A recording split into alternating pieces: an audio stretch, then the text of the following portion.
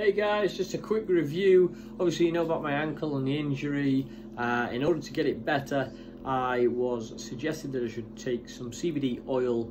I've tried out CBD oil bath salts in the foot spa. So I got them from Leaf Organics, which I will tag in here, and if you're local to me, I can tag places where you can get hold of them.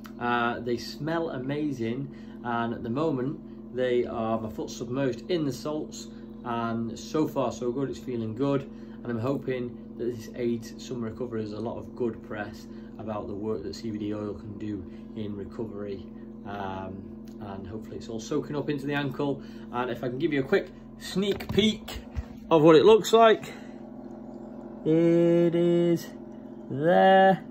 Sorry about my feet, but yeah, all feeling good so far.